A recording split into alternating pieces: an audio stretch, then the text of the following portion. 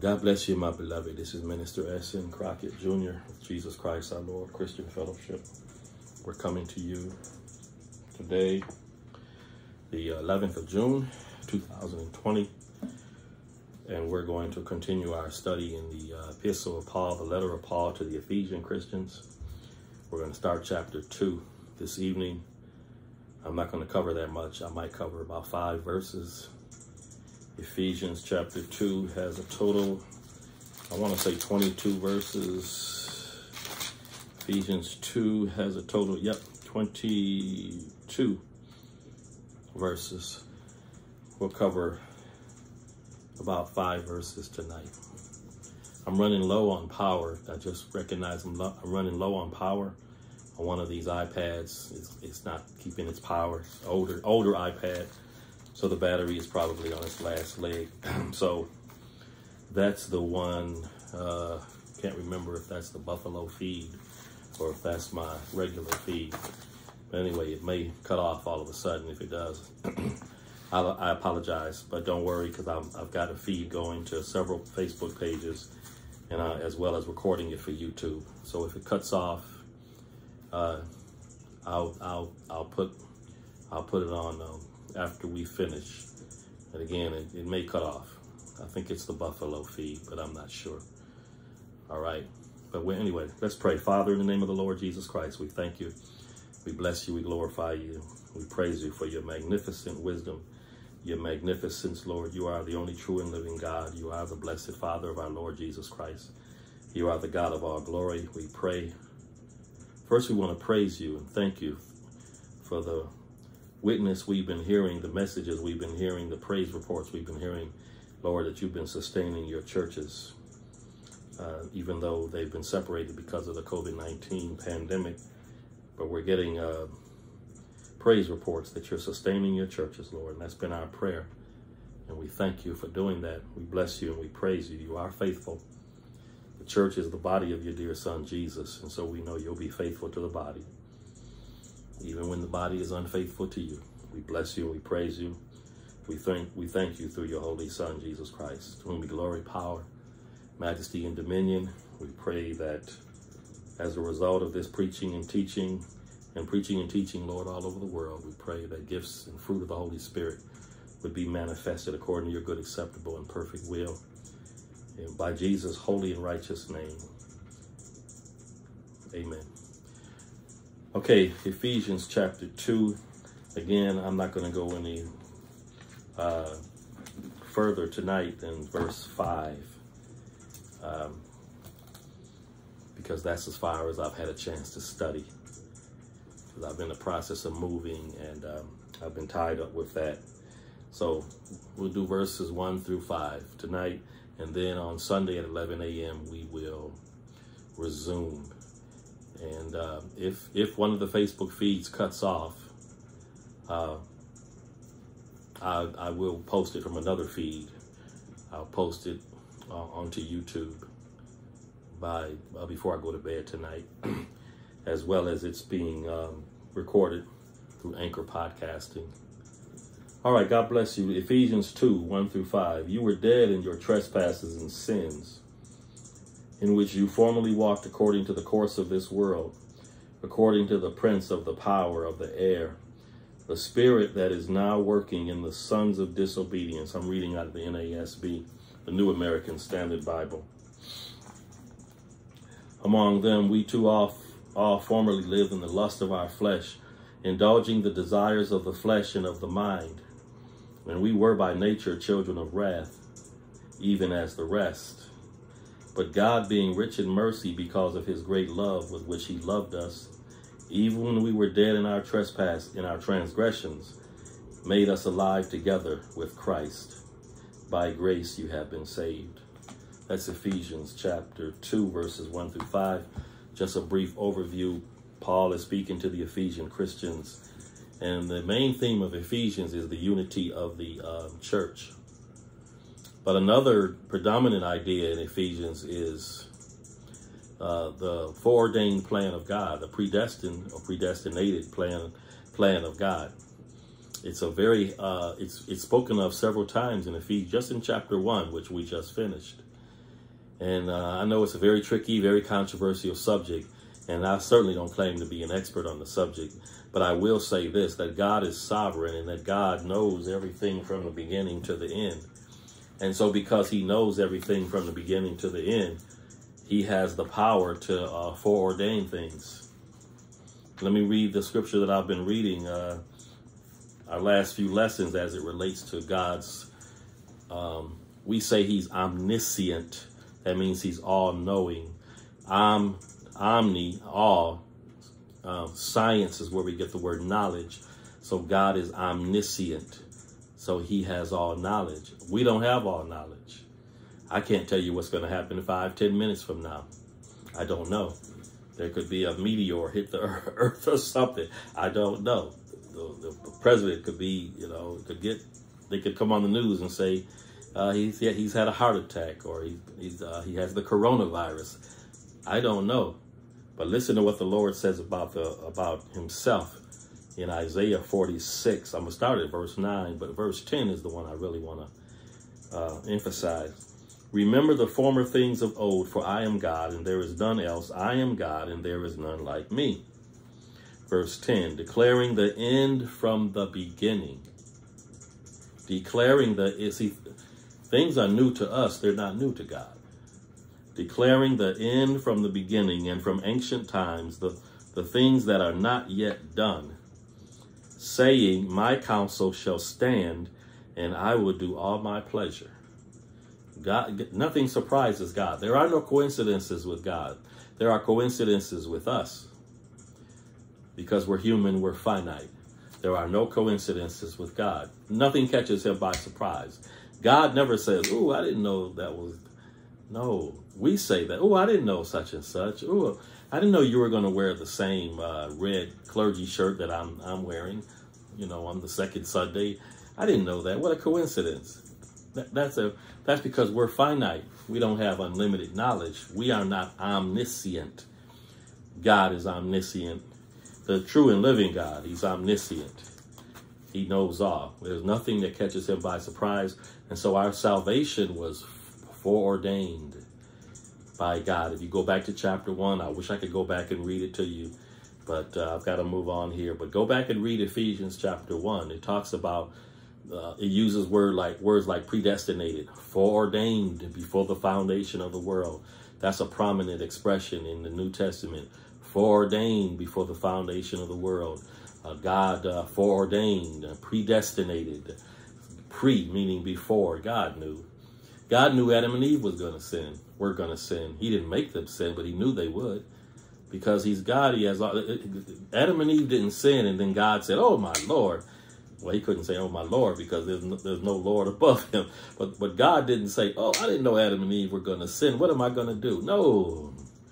Christ was ordained before the foundation of the world. The Lamb of God, the Bible calls him slain from the foundation of the world, meaning the crucifixion, the sacrifice of Jesus at Calvary's cruel cross was no afterthought. God didn't say, what am I going to do? Now I got to come up with a plan here. Jesus is the Lamb of God, slain from the foundation of the world. So nothing catches God by surprise. All right. So Ephesians, let's see if we can do 5 verses, and then we'll pick up on Sunday. Okay, I just read the first 5 verses, so here we go. All right, we have been quickened. The King James says quickened. The NASB says made alive. The New King James is going to say he made alive. And he made alive is in italics, meaning it wasn't in the original Greek manuscript. All right. So if I were to read it without the italics, in the New King James, it says, and you who were dead in trespasses and sins. And that's what it says in the NASB. So when you see words in the King James that are in italics in the New Testament, they weren't in the original manuscripts. They were added for clarification's sake. All right. So King James uses the word quickened. You hath he quickened who were dead in trespasses and sins. See, we were born. I was born March the 4th, 1957. But my spirit was dead because of trespasses and sins. My spirit was dead because of the sin of Adam. Let me read to you Romans chapter 5, verse 12. Paul says in Romans 5:12, he says, wherefore as by one man sin entered into the world, and death by sin. And so death passed upon all men, for all have sinned. And because death passed upon all, for all have sinned, that means our spirit was dead. I was born March 4th, 1957, but my spirit was dead. I was dead in trespasses and sins. I might have been the cutest baby in the world, but my spirit was dead in trespasses and sins. So when God saves us through Jesus Christ, he saves our spirit. Initially, he saves our spirit. And then as we begin to walk with him, he saves our mind. We're renewed, we're transformed by the renewing of our mind. As we walk with him, this is the sanctification process that takes place. And then when he comes to get us in the resurrection, what we call the rapture, he'll save our body. He will redeem our body. The Bible says this mortal shall put on immortality, and this corruptible shall put on incorruption. 1 Corinthians 15, 1 Thessalonians chapter 4, John 14, where the Lord said, if I go, I'll return again and receive you unto myself, etc. There where I am, there you may be also. So when you first get saved, he saves your spirit. Then as you walk with the Lord, as we walk with the Lord, he saves our mind. Salvation really has three phases to it. We were saved, we are being saved, we shall be saved. We were saved, we are being saved, present progressive, is or are plus ing. We were saved, we are being saved, we shall be saved. My spirit was saved on May 20th, 1979. My mind now is being saved. That's why Paul told the Romans, I believe it was the Romans, he said, be ye transformed by the renewing of your mind, that you may prove what is that good, acceptable, and perfect will of God. That's where our mind is being saved, the process of sanctification. But now we're living in this body, and the Bible says flesh and blood cannot inherit the kingdom of God. Neither can corruption inherit incorruption. So the Bible says in Ephesians chapter 1 and in 4:30, it says that the Holy Spirit has sealed us until the day of redemption. So when the Lord comes to get us, that is the day of redemption. That's when he saves our body. This mortal shall put on immortality. Remember, Paul said in 1 Thessalonians 5:23, and may your entire spirit, what did he say? I think he said spirit, spirit, soul, and body. But see, the word soul comes from the Greek word psyche, where we get the word psychology. That's the mind. So Paul said, may your entire spirit, soul, and body be preserved unto the coming of our Lord Jesus Christ. So I was saved on May 20th, 1979.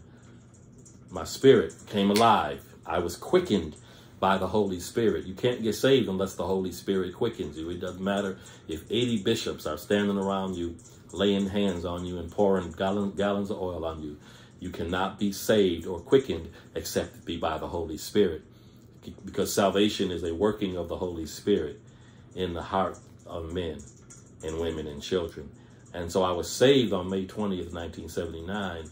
And now as I walk with the Lord for these past 41 years, my mind, I'm being sanctified. I'm being formed into the image, conformed to the image of Jesus Christ.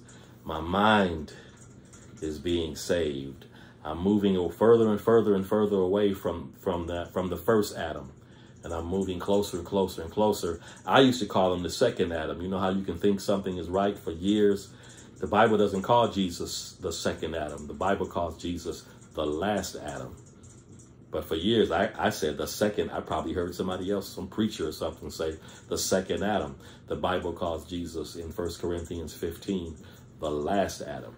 So as we become more and more like Jesus and less like ourselves, we become less like the first Adam, who sinned in the garden. Sinned willfully, actually. Eve was deceived. Adam sinned willfully. We become more and more like Jesus, the last Adam. So our mind is being renewed. And then when Jesus comes to redeem this body, you know, I'm taking 800 milligrams of ibuprofen because I hurt my hip and my back. I'm moving and I'm cleaning out the garage and stuff. But when Jesus comes to redeem me, I'm not going to need any ibuprofen, Tylenol, codeine, oxycodone. I'm not going to need any of that because I won't be in this mortal body. I'll be in an immortal. The Bible says the corruptible shall put on incorruption. But anyway, so we've been quickened. We've been made alive. We were dead. We were dead. A person who's not saved is dead. Jesus said to Nicodemus, you must be born again. You must be quickened, Nicodemus. You must be quickened. You must be made alive, Nicodemus. I know you're a scholar. I know that you know the law forward and backward, and you sat at the feet of Gamaliel, or you sat at the feet of one of the great, or some of the great Jewish rabbis. And Nicodemus, you are a scholar. But remember what Jesus said to Nicodemus. He said, are you not a leader of Israel and you don't know these things? So Nicodemus, you must be born again. And then Jesus said to him, that which is born of the flesh is flesh, but that which is born of the Spirit is spirit, or spiritual. So to be born again means to be born of the Holy Spirit. I was born as a result. I was initially born as the result, and you were initially born as the result of the union of your father and your mother. Your father and your mother made love. About 9 months later, and your father's seed impregnated your mother's egg. And about 9 months later, you were born. Well, now the Bible says when we're born again, we're born of incorruptible seed, not corruptible seed. My father's seed is corruptible because he's a descendant of Adam, like we all are. But when I was born again, when you were born again, you were born of the seed. The Bible calls the word of God the incorruptible seed of God that lives and abides forever. And then Peter goes on to quote Isaiah, for all flesh is as grass. My daddy's dead. My mother's dead. All flesh is as grass. I could die tonight. I could die tomorrow. All flesh is as grass. All the glory of man is as the flower of the field. The grass withers, the flower fades away, for the breath of the Lord blows on it. But he who does the will of God abides forever. So when you're born again, you will abide forever because you've been born of that incorruptible seed. So he says in Ephesians, he says, we have been quickened, made alive. We were dead in trespasses and sins. I told you about Romans 5:12. Romans 3:23 says, all have sinned and come short of the glory of God, right? Genesis chapter 3 is where Adam and Eve sinned, and God evicted them, gave them an eviction notice. Get out. God evicted them from the Garden of Eden, but he promised redemption. Remember when Adam and Eve sinned, they made some fig leaves. They sewed fig leaves together. They tried to cover their sins by their own efforts. And man is still doing it today. He's trying to cover his sins by his own efforts. Fig leaves. God demands more than fig leaves. God demands a sacrifice. And that sacrifice was his dear son, Jesus Christ, our Lord and Savior. So remember, before God evicted them from the garden, he made them, he killed an animal. We don't know who the animal was. The Bible doesn't say. It doesn't have to say. But God killed an animal. It had to be God. He killed him because there were no other humans on the earth at that time. God killed an animal. And he clothed Adam and Eve. It covered their sin. It did not wash their sins away. For the blood of an animal cannot wash away the sins of a human being, because humans are made in the image of God. Only a man could wash away man's sins. And that man who washed away the sins could not be any man. It certainly couldn't be me, and it certainly couldn't be you. It had to be the perfect man, the God man. That's right. Jesus Christ, our Lord and Savior. All right. So we have been quickened and made alive. We were dead in trespasses and sins, but now through God's inestimable grace. We've been saying that grace is G-R-A-C-E, God's riches at Christ's expense, meaning Jesus paid it all. We've been born again. We've been made alive by the exact same Holy Spirit. Paul says in Ephesians chapter 1, by the same Holy Spirit who faithfully raised Jesus our Lord from the dead. We are saved by the same Holy Spirit who raised Jesus from the dead. That Holy Spirit, the Holy Spirit who raised Jesus from the dead, quickened us. King James, quickened us. NASB, made us alive. Because we were dead in trespasses and sins. And the Greek word for dead is nekros. where we get the word like a necrophilia, a person who has a sickness of wanting to have sex with dead people. Necrophilia. If something in the body is necrotic, sometimes athletes get injured. And if that part of the body that was injured loses its blood supply, that part of the body, it could be the knee, it becomes necrotic. And so the Greek word for dead is nekros. We were dead. We were necrotic. We were dead in trespasses and sins.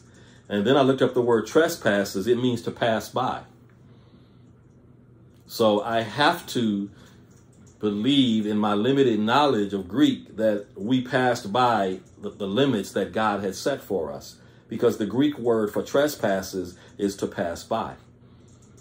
So we were dead in trespasses. We trespassed into areas that God did not give us permission to trespass into. Remember, he told Adam and Eve, you may eat of every tree of the knowledge of good. You may eat of every tree of the garden, but of the fruit of the tree of knowledge of good and evil, you shall not eat of it, for in the day that you eat of it, you shall surely die. He didn't mean physically die, because they didn't physically die. They went on and had children and raised children and, retired and 401k and all that. But they died spiritually and plunged mankind into the abyss of sin when they sinned. But the Greek word for trespasses means to pass by. So we passed by, and apparently we must have passed into areas that God did not give us permission, especially Adam and Eve initially did not give us permission to pass into. All right. So we were dead in trespasses and sins. All right. We were, it says here, that we were walking according to the course of this world, according to the prince of the power of the air. And the Greek word for prince is the power of the air is a ruler. He's the first ruler, meaning he's not talking about just some subordinate demon.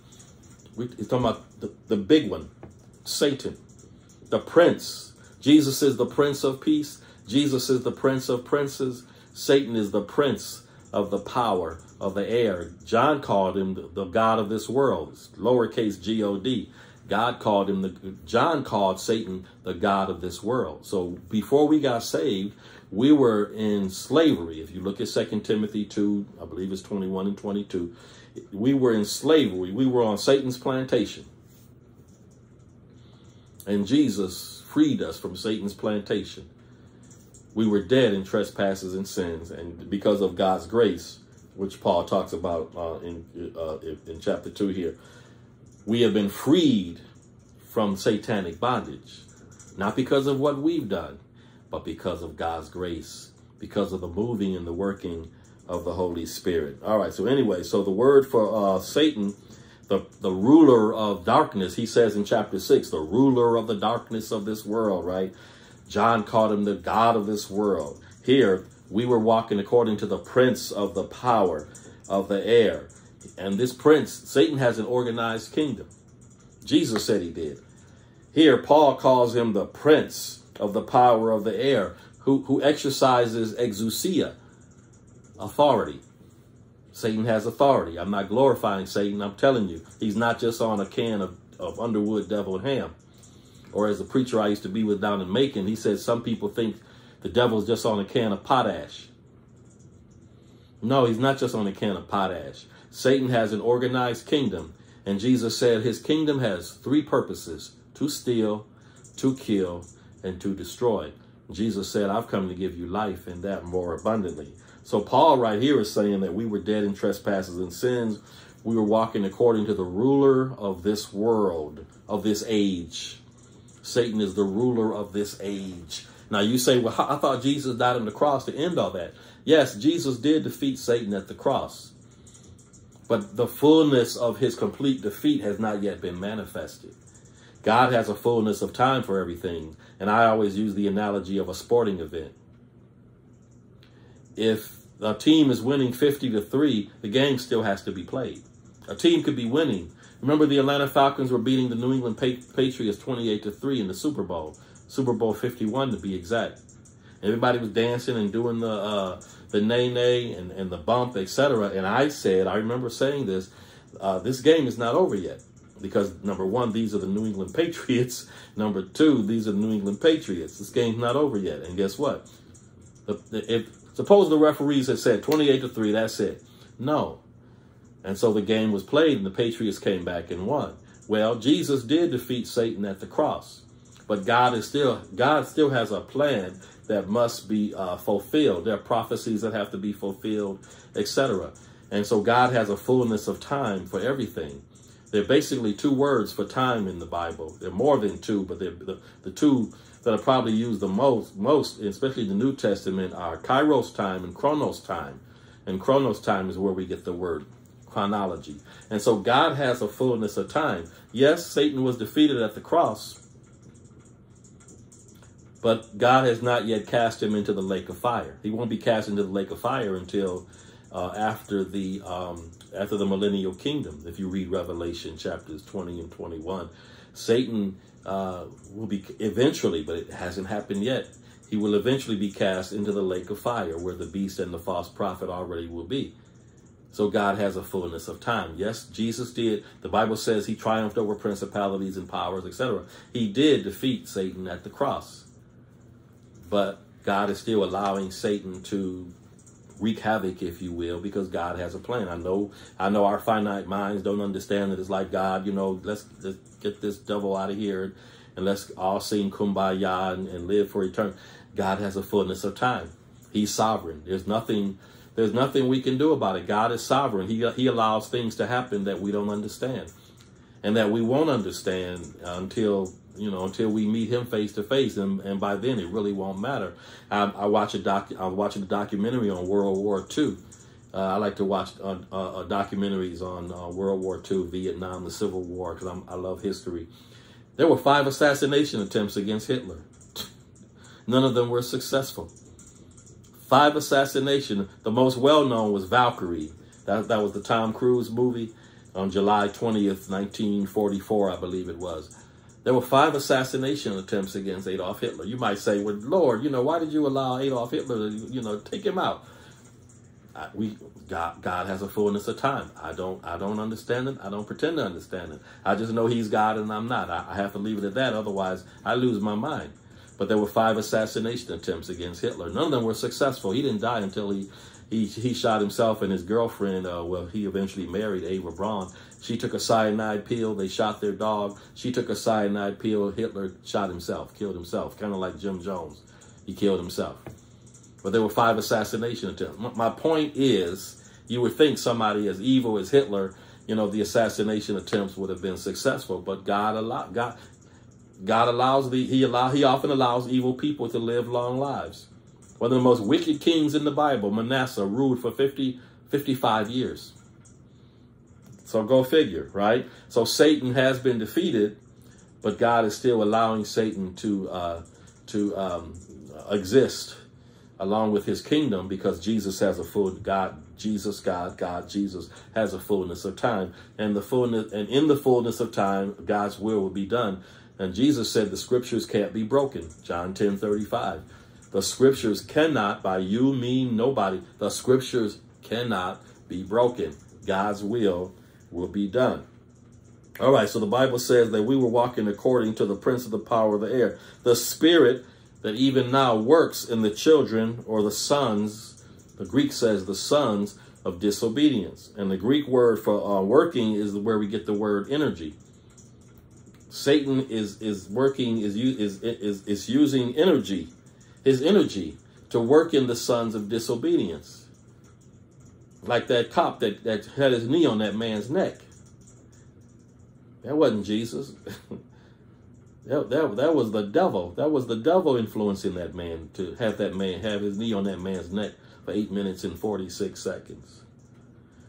So Satan is working in the children of disobedience. If that cop had been a spirit-filled Christian, he wouldn't have done that. Not a spirit-filled Christian. Now, a church-goer, he might have done that. That cop might be a member of a church. I don't know. But a spirit-filled Christian would not have done that. And the way I'm understanding now, I think it was kind of personal, because they had both worked security at a nightclub. There may have been something personal there, but I don't know those details, so I won't go into detail. But that cop had his knee on that man's neck for almost 9 minutes. If that cop had been a spirit-filled Christian, he wouldn't have done that. He would have been a cop and he would have arrested the man and let's take this man away because he passed a $20 counterfeit bill or whatever his alleged crime was. But a spirit-filled Christian wouldn't have his knee on somebody's neck.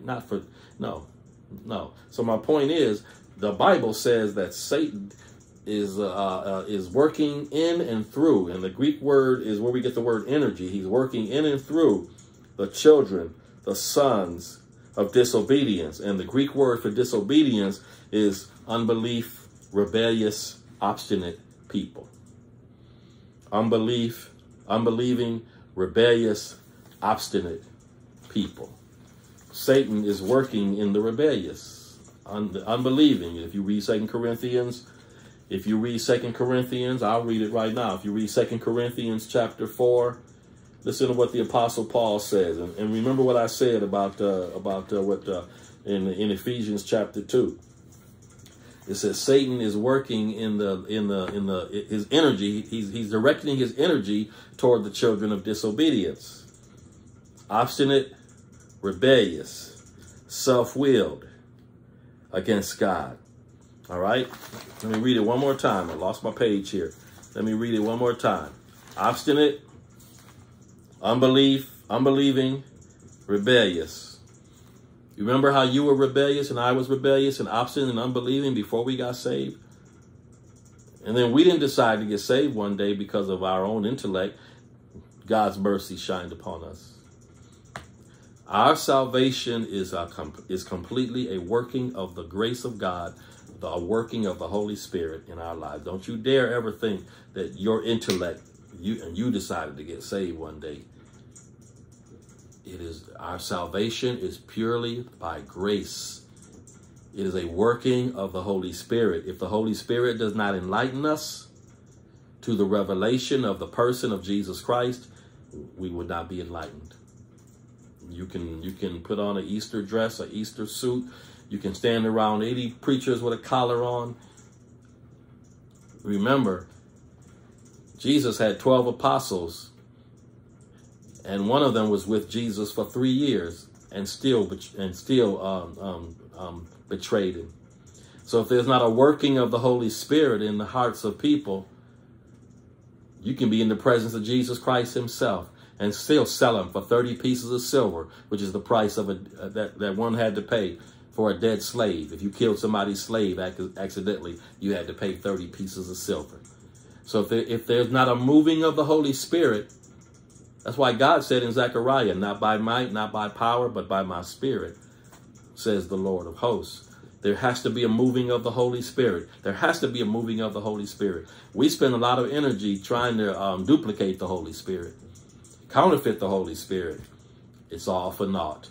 Unless there's a working of the Holy Spirit in the hearts of men, women, and children, nothing of value to God happens. Let me read what Paul said to the Corinthians here concerning Satan's directing his energy toward the unbelieving. Paul said to the Corinthians in 2 Corinthians 4:3, but if our gospel be hid, it is hid to them that are lost, in whom the God of this world, lowercase G-O-D, he said the same thing to the Ephesians, right? In whom the God of this world has blinded the minds of them which believe not. He's almost saying the exact same thing to the Corinthians that he said to the Ephesians. You have he quickened. You were dead in trespasses and sins, right? In whom the God of this world has blinded the minds of them which believe not, lest the light of the glorious gospel of Christ, that is the only thing that can save us, the light of the glorious gospel of Jesus Christ shining in our hearts, a moving of the Holy Spirit. There has to be a moving of the Holy Spirit.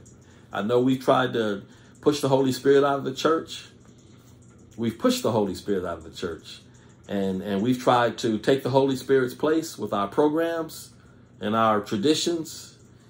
And Jesus is knocking on the door of the church in Laodicea saying, I want to fellowship with y'all. Behold, I stand at the door and knock. Now it's his church. And Jesus says, I stand at the door and knock, knock, knock. We often use that scripture as evangelism toward the lost.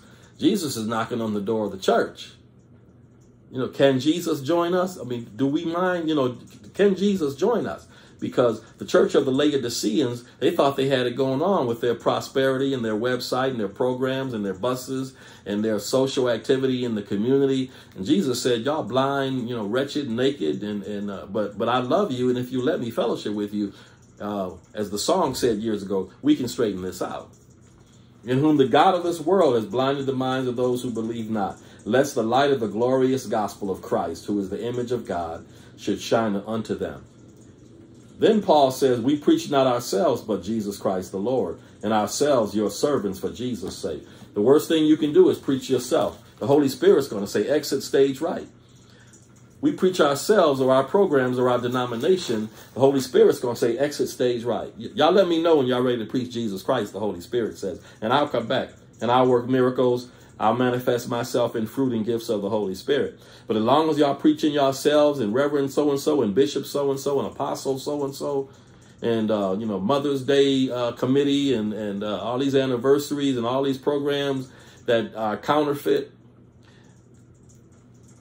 there has to be a moving of the Holy Spirit for salvation. All right, let me go to verses 3 and 4. It says in verses 3 and 4, among them we too all formerly lived. Notice Paul says we. He doesn't sit in a seat of self-righteousness. Y'all were dead in trespasses and sins. Look at y'all sinners. Paul says we. He says among whom we too all formerly lived in the lust of our flesh, indulging the desires of the flesh and of the mind. And we were by nature children of wrath, even as others, even as the rest, the NASB says. But God, being rich in mercy because of his great love with which he loved us. And I'm going to stop there because that's verse 4. All right. So we all conducted ourselves in the lust. John says there's the lust of the eyes, the lust of the flesh, and the pride of life. We all conducted ourselves in the lust of the flesh, the lust of the eyes, and the pride of life. When Eve looked at the tree of knowledge of good and evil, the Bible says she looked at it, the lust of the eyes, she saw it was good for food, the lust of the flesh, and it was a tree to make one wise, the pride of life. She wanted to go beyond what God had planned for her. She wanted to move beyond the parameters that God had set for her and for Adam. She trespassed. It's like you going onto somebody's property without that person's permission. You have trespassed. No trespassing, right? Trespassers will be persecuted, prosecuted, shot, or whatever. So we all conducted ourselves in the lust of the eyes, the lust of the flesh, fulfilling the desires of the flesh and of the mind. Remember I told you when you got saved, God saved your spirit, and he's currently saving our mind, and he will eventually save our body. Spirit, soul, psyche, mind, and body, right? We were by nature. Paul said we were by nature. You weren't born and then become a sinner when you became 18. No. We were naughty by nature. We were by nature because of Romans 5 and 12. By one man, sin entered into the world, and death by sin, and death passed upon all, for all have sinned. We were by nature the children, watch this, of wrath. Paul says, even as others. Go back to John 3:36 when you get a chance. He who believes in the Son has life. He who does not believe in the Son shall not see life, but the wrath of God abides upon him. People today don't believe there's a wrath of God. They're calling God a liar. They're calling God's word a liar. Well, they don't believe the Bible is the word of God. So that answers that. So people don't believe that God has wrath. People only want to believe, if they believe in God at all, if they believe in the God of Abraham, Isaac, and Jacob at all, they want to believe that, oh, he's only a God of love. And, God is love. Yeah, he's love. God is love, but he's also a God of wrath. He has wrath. And anybody who has not given their life to Jesus, the wrath of God, John 3 and 36, abides on others. All right, we were walking in the lust. And it's not just sex. That's part of it, but it's not just sex. Longing, this is the Greek definition. Longing for what is forbidden. What does that sound like? It sounds like Eve, Adam and Eve. longing for what is forbidden. The King James uses the word concupiscence. Concupiscence. Concupiscence. Inordinate desire. The King James uses the word inordinate affection. That means to have a fixation. You can have a fixation on a person, or you can have a fixation on a thing. Inordinate affection. I think one word for it, we call them a fetish. Inordinate affection. Right? The lust of the flesh, sarkos. The lust of the mind. Right? We were by nature. We were going to be the objects of God's wrath, of God's anger. And then I'm going to do verse 4. But God, being rich in mercy because of his great love. See that? God is love. Yeah, God is love. But God is not when you make pancakes, do you just cook one side of the pancake? No, you cook both sides of the pancake. Well, God is a two-sided, I hate to compare God to a pancake, but God is a two-sided pancake. Don't just cook the one side of the pan. I like to cook grilled cheese sandwiches. I can't just cook the one side of the grilled cheese. I got to flip it and cook the other side. God is not a one-sided grilled cheese sandwich. I hate to compare God to a grilled cheese sandwich. Please forgive me, Lord. But the analogy is clear. God is love, but he has wrath. But those of us who have given our lives to Jesus, we have escaped the wrath of God. We shall never suffer the wrath of God. The Bible says so. Those of us who have trusted in Christ through what he did at the cross and the fact that God bodily raised him from the dead, we shall never experience the wrath of God. The Bible says so. We shall never experience the wrath of God. We can experience the discipline of God. If we get out of line, God disciplines us as a father does his children. But because we belong to Jesus, we will never suffer the wrath of God. We've been delivered from the wrath of God. We don't stand at the judgment at the great white throne judgment. We don't stand at that. We stand at the judgment seat of Christ to receive rewards for the things we've done as Christians. We don't stand at the judgment seat of Christ to be judged for what we did before we became Christians. That was already judged at the cross. So as a Christian, you will never experience the wrath of God.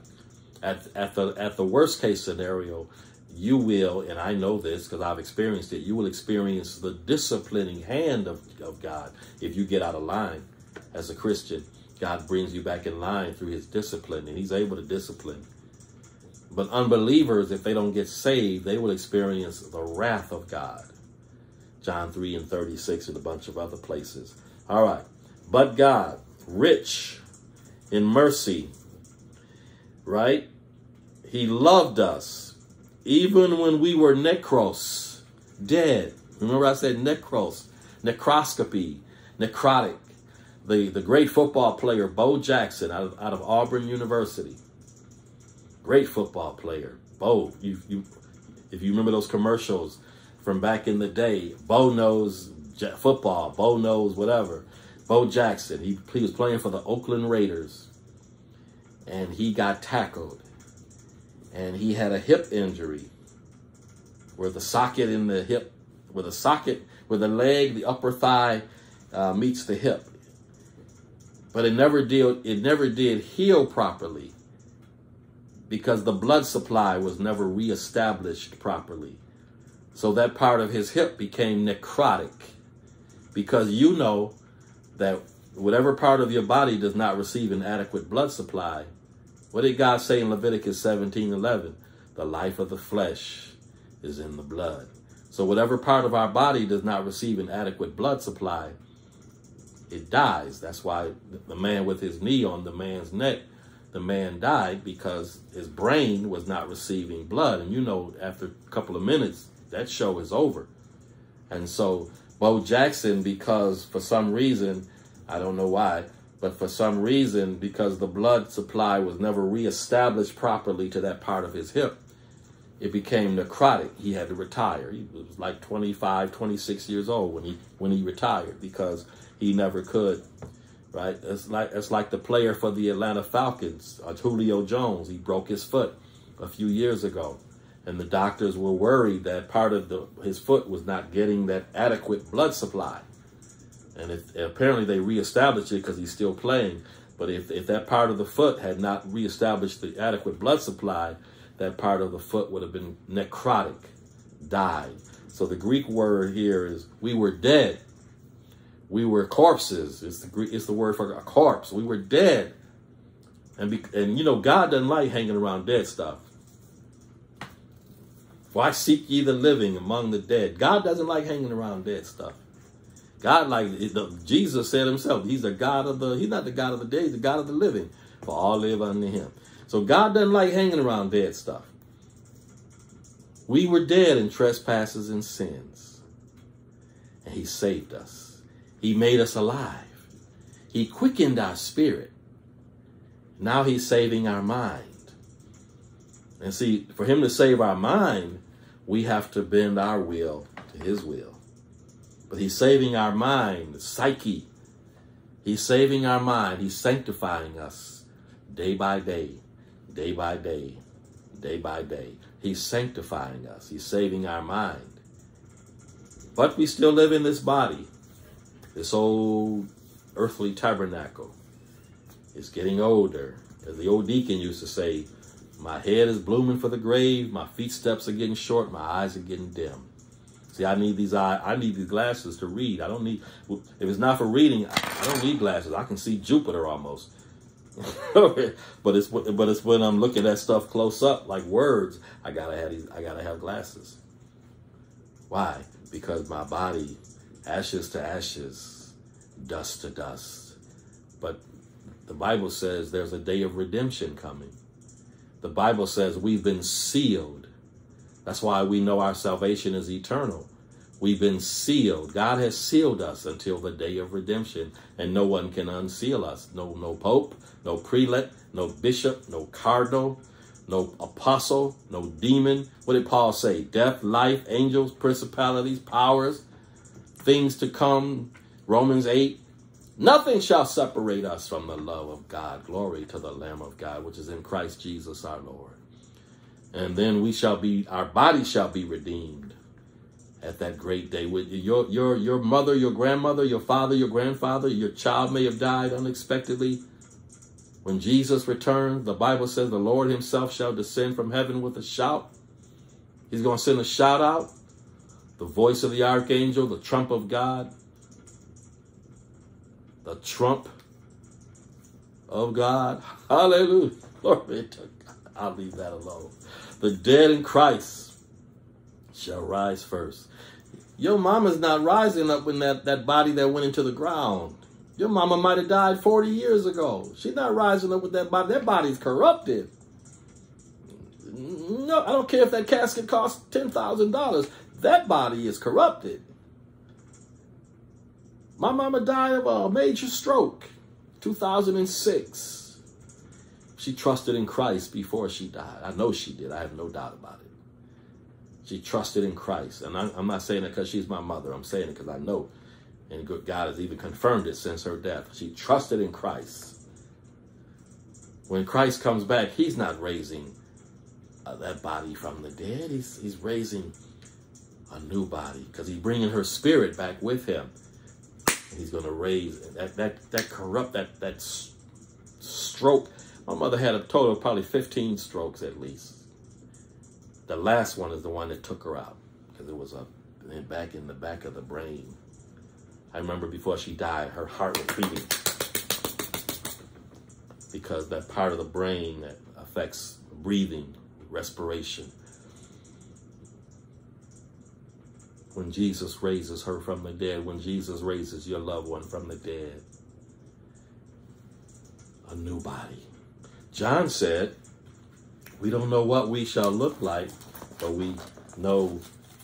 Let me read it to you because I'm about to butcher it. John says in 1 John 3, behold, what manner of love the Father has bestowed upon us that we should be called the sons of God. Therefore, the world, remember that, the world, the unbelievers, the obstinate ones, the rebellious ones, the world does not know us because it knew him not. Beloved, now are we the sons of God. He says now. and it does not yet appear what we shall be. But we know that when he shall appear, he being Jesus, we shall be like him, for we shall see him as he is. And every man that has this hope in him purifieth himself, even as he is pure. When we see Jesus, we shall be like him. That's why Larnell Harris could sing years ago, we shall behold him face to face in all his glory. We shall be like him. He's not taking us back to be with him in this. Paul said, flesh and blood cannot inherit the kingdom of God. He said, neither can mortality inherit immortality. Neither can corruption inherit incorruption. So when the Lord comes back for us, and he is coming back in what we call the rapture, he's coming back for the church, we're going to be changed in the moment, in the twinkling of an eye, at the last trump. Glory to God. Glory to the Lamb of God. At the last TRUMP. I'm going to preach that one day. The only trump that I love. Glory to God. Let me close here. Let me close. Verse 5. Even when we were dead in our transgressions, made us alive together with Christ. By grace you have been saved. We were dead in transgressions. We passed by God's established guidelines. God in Christ by grace, Grace, God's riches at Christ's expense, made us alive together with Christ. With Christ. With Christ. We cannot be made alive without Christ. Jesus said, I'm the true vine. The man next door cut his tree down. He cut 2 trees down. I guess they were diseased. And he let them lay out in his yard for about a week. And I noticed every day, the leaves lost their green more and more and more every day, until finally you could tell they were dead because they had been cut off from their life source. Jesus said, I'm the true vine. Without me, you can do nothing. You have no life. Paul said, when Christ, who is our life, shall appear, then shall we appear with him in glory. God bless you, beloved. We've been made alive together with Christ, for by grace you are saved. Ephesians 2, 1 through 5. We'll pick up in chapter 2. I'll do a brief review of that on Sunday, and then we will get through, let's just say, verse 10. So we'll see if we can get through verse 10. This Sunday, 11 a.m. If you're not already obligated, join us. The truth of the gospel. God bless you. God keep you. Be strong. Keep wearing your mask. Harvard doctor said it's going to have about 100,000 more deaths by the end of August. Keep wearing your mask. I know it's hot out there. I don't like wearing mine. I hate wearing that thing. But I got some new masks the other day, and they're a little bit looser. It's easier to breathe. And so, but you know, 90 degrees outside, you got a mask on. Keep wearing your mask. Keep wearing your mask. God bless you. Let me pray for you. Father, in Jesus' name, blessed be your name. Thank you for allowing us to mention your name, the name of your dear Son, Jesus, our Lord and Savior, to whom be glory, power, majesty, and dominion. Oh God, I pray that fruit and gifts of the Holy Spirit will be manifested by your good, acceptable, and perfect will. I pray that you bless everybody under the sound of my voice. Bless them in every way possible. Thank you, Lord, for protecting and keeping those churches, Lord, even though they've been separated physically. Thank you, Lord. We thank you for the praise reports, God. We know it was you. You're the only true and living God. Blessed be your name, Lord. I pray that I spoke truth, Lord, to your people. I pray that my teaching was accurate, Lord God. If there was any mistake in there, Lord, reveal it unto me. Help me, Lord, to speak truth. Lord, speak the truth in love. Help me not to speak in error. Help me to correctly, Lord, exegete your scriptures, your word, Lord, not my word. Help me not to just put my own opinions in there, Lord, but help me to speak according to the revelation of the Holy Spirit given to the church, to the holy apostles and prophets of your holy Son, Jesus, to whom be glory, power, majesty, and kingdom forever and ever. Amen. God bless you, my beloved. Sunday morning, 11 a.m., if you're not already obligated, join us. Please bathe me in prayer. Please bathe me in prayer. Please bathe me in prayer. Continue to pray for the nation as we go through tumultuous times. God bless you, my beloved. You take care. Lord willing, we'll see you Sunday morning, Ephesians chapter 2. We'll see if we can get through verse 10. All right, take care. Bye-bye.